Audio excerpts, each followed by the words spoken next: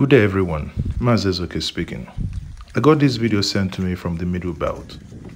When I say that there is nothing like farmers' herders clash, many of you don't believe that.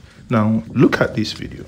Tell me for 1 second, where is farmer herder clash here? What you see here is pure wickedness of herders invading farmland. For one moment, someone has spent thousands, millions planting these corns, and suddenly someone comes with his own business and destroys it.